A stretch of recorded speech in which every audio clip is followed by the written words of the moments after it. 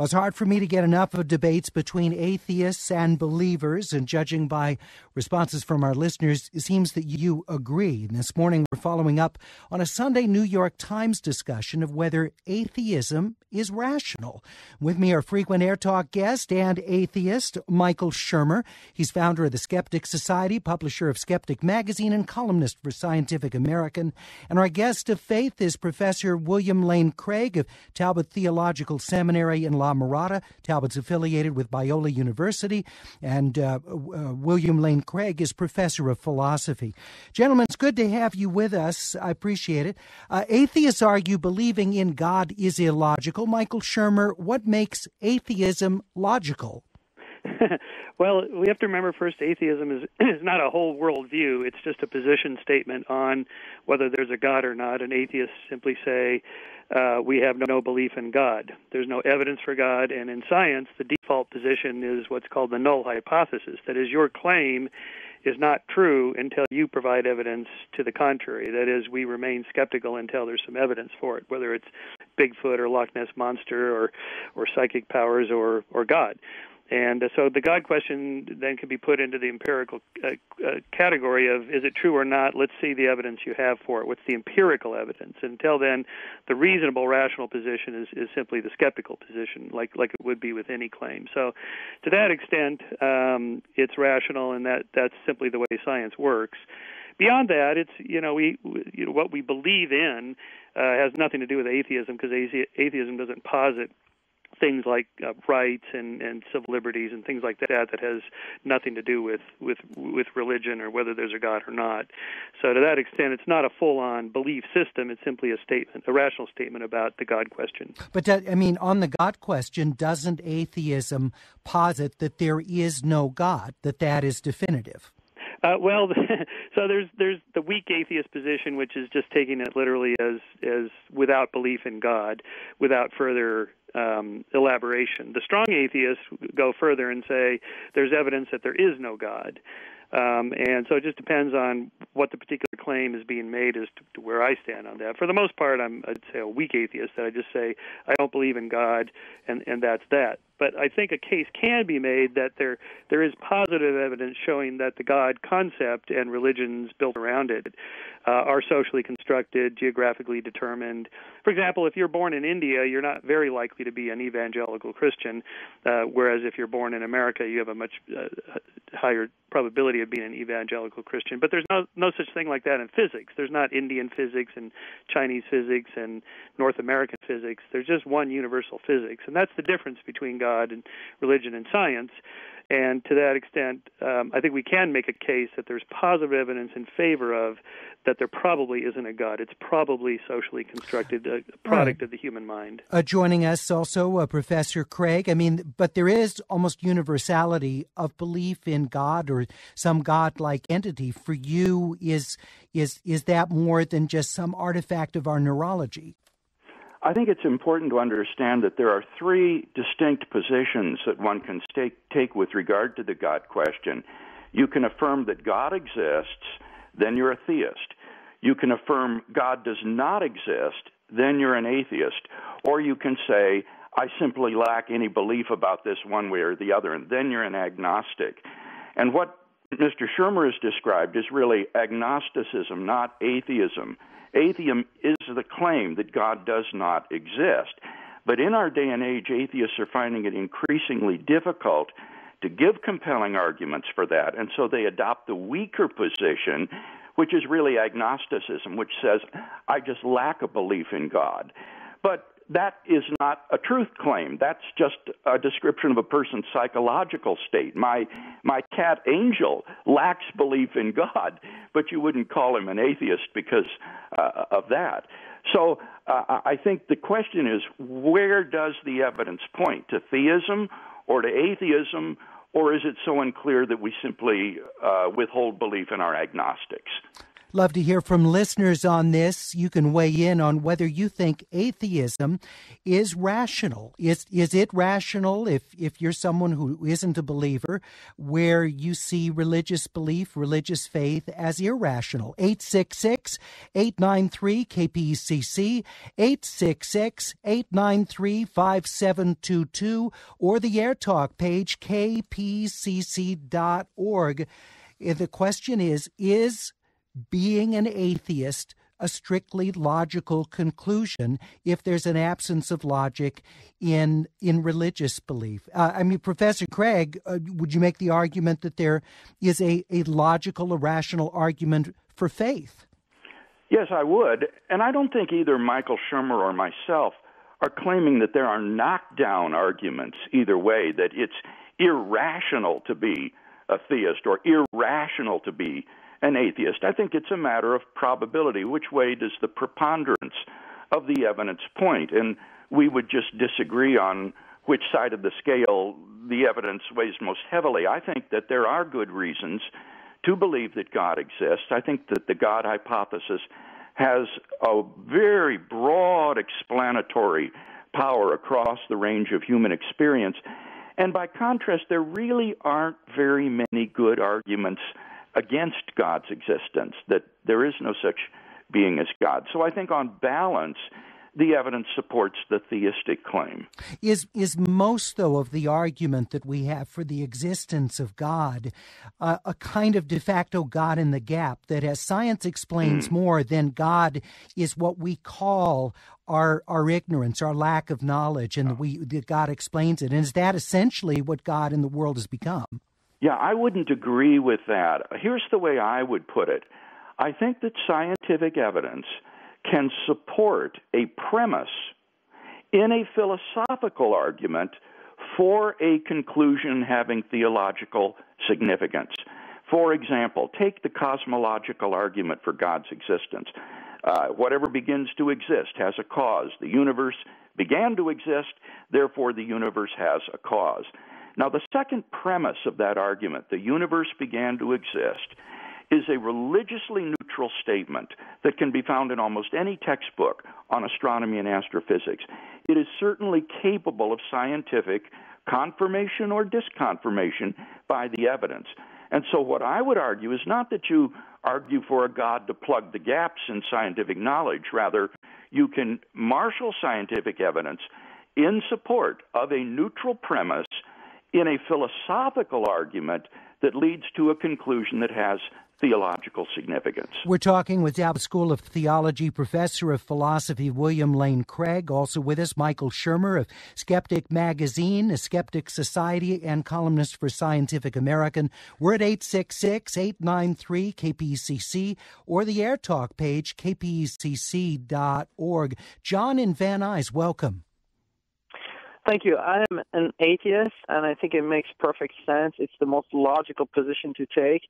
I had a question for both speakers, and I'll take my answer off the air. Can you comment on the growth of atheism and agnosticism in the United States? I've read reports, it's the fastest growing philosophy in the U.S.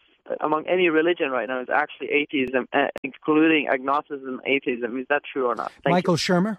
Yeah, that's true. The fastest growing religious cohort or non-religious cohort are the nuns, the people that tick the box for no religious affiliation at all, at 20%. That's 1 out of 5. Now, they aren't necessarily atheists. They just have no religious affiliation, which is a little bit different. But the people that affirm that they don't believe in God at all is nudged up slightly in the last 10 to 20 years. And that's just in America, uber-religious America. In Europe, the numbers are well into the 2 digits of 50%, 60% of people don't believe in God in Northern European countries. But that's a sociological, political question having to do with the role of religion.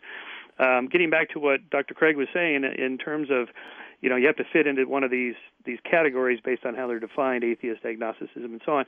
I think a fourth category is one I hinted at, that religion and the God concept itself is constructed by humans, and it's pretty clear from the anthropological and psychological study of religion, that is the case, as I said, depending on where you were born, what century you were born in, and so on. That's going to pretty much determine what God you happen to believe in and what set of arguments you then construct to believe in that God.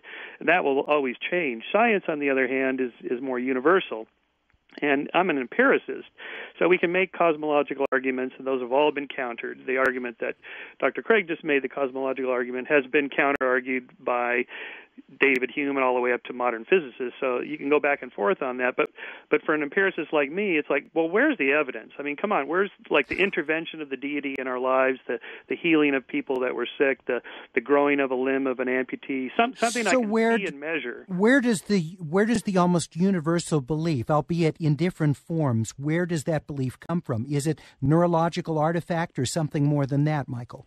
Oh, well, in the believing brain, I argue that it's based on this concept of agenticity, that we have a tendency to find meaningful patterns in the world and then infuse those patterns with agency, hidden, invisible forces at work, whether it's animism, that the trees and the wind and lightning and the clouds are all animated with a life force of some kind, to polytheism, lots and lots of different gods, to monotheism, there's a single God pulling the strings behind the scenes. Our brains just do that. There's a lot of cognitive psych evidence showing how people infuse in sort of hidden, invisible forces at work, agency, essence to it, like organ transplant recipients feel like there's some essence of the person that came with the organ, with the organ into them now. That's a kind of an agency at work, hidden forces pulling the strings, conspiracies, things like that.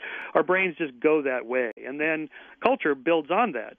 Religion is very much tied into political control over people and so on, and then we're into anthropology and politics. So I think it's slightly more complicated than just saying it's a tweak of the brain. It's a little more complicated than that. But I think the argument could be made that all of it is constructed by people and not vice versa, not God making us. Professor Craig, how'd you respond to that? This combination of culture and simply the way our brains work is what creates the concept of God. Well, I think this is almost a textbook example of what philosophers call the genetic fallacy, which is trying to invalidate a belief by showing how that belief originated. For example, someone could say, the only reason you believe in liberal democratic government is because you were raised in the United States. Does that therefore prove that your belief in democracy is wrong? If you were born in ancient Greece, you might have believed that the sun goes around the earth. And the fact that you live in the modern day, you believe the opposite. Does that mean those beliefs are therefore simply human constructs, that there is no truth? Obviously not. You can't invalidate the truth of a belief by explaining the process whereby a person came to hold that belief.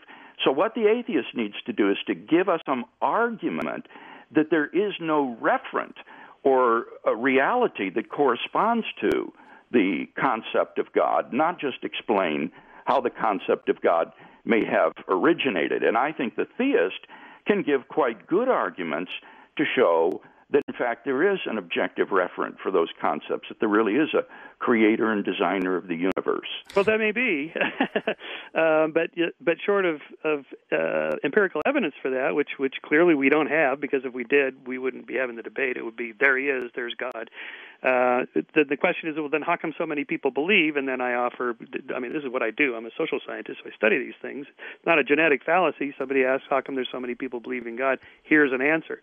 Now, there may be a God, yes, okay, so where's the evidence? Not just philosophical arguments that if A is true, then B is true, then C is true, and D, I've got God, and the whole thing. No, how about some empirical evidence, some measurable, testable? Here it is in the laboratory, I can see it, measure it. Everybody can, like a laboratory experiment. All scientists from anywhere in the world can look at the data and go, yep, that's right. What if God, by definition, though, is beyond empirical measurement? Well, then it's beyond the realm of science. In fact, it's beyond the realm of all human knowledge. We can't know it.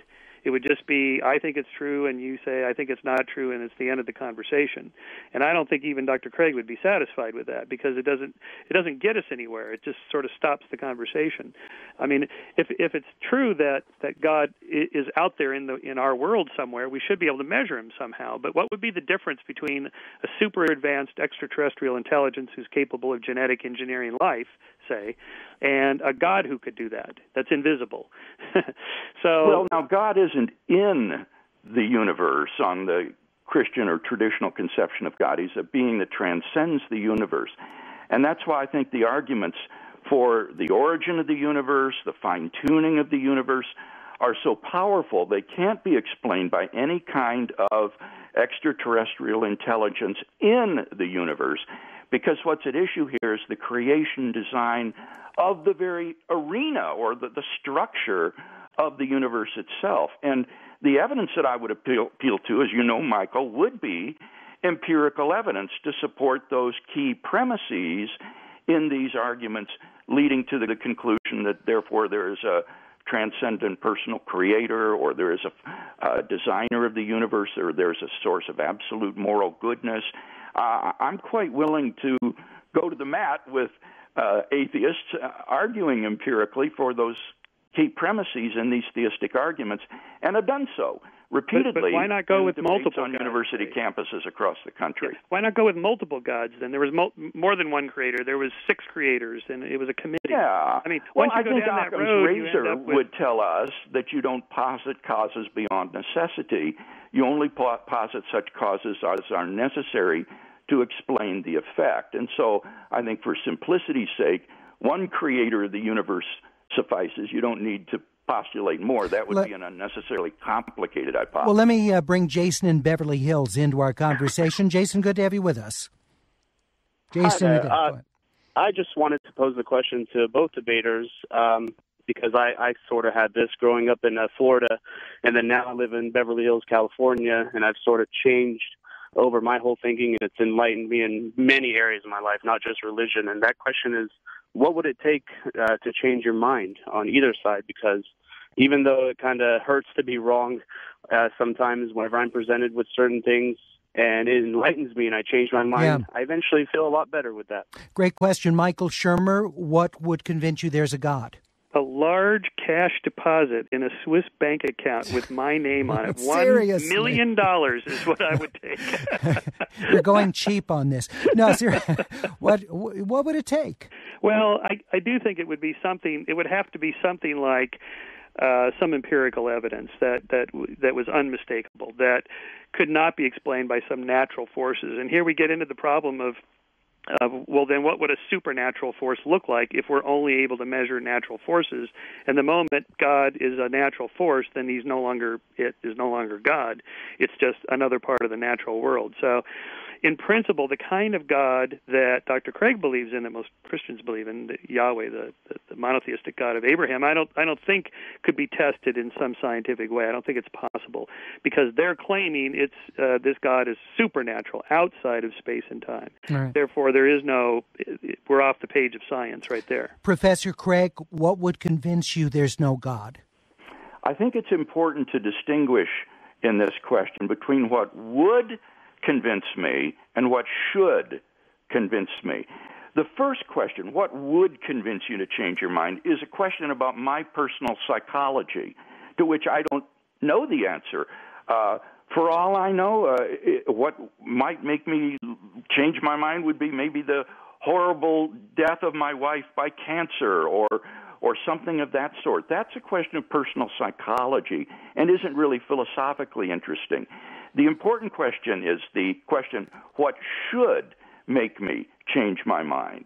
And I would say there, if you were to defeat all of the arguments for God's existence that I've defended in my public works and published debates, and if you were to give some sort of good argument for atheism, then I should change my mind. I do think the problem of evil is a substantial one for theists, that bad things happen to good people. And so if God is all-powerful and all-knowing and all-good, why do these things happen? Wasn't there a whole Christian theology? I don't know about other faiths, but there's a whole Christian theology built around an explanation for evil in the world. Yep. and they haven't answered it. That's why it's a big body of literature, and people keep debating it. Gentlemen, I know you're both very busy, and unfortunately we have to bring our conversation to a close, but I want to thank you so much for being with us. Just a fascinating conversation. Thank you very, very much. You're welcome. Thank you, and hi to you, Michael. I haven't seen in some time, but good to be on with you. All right. Thanks so much. Michael Shermer of Skeptics, also a philosophy professor from Talbot School of Theology at Biola University, William Lane Craig. Please share your comments. They're terrific listener calls we weren't able to accommodate. Would you please take those comments, put them on the Airtalk page right now or in the coming minutes at kpcc.org.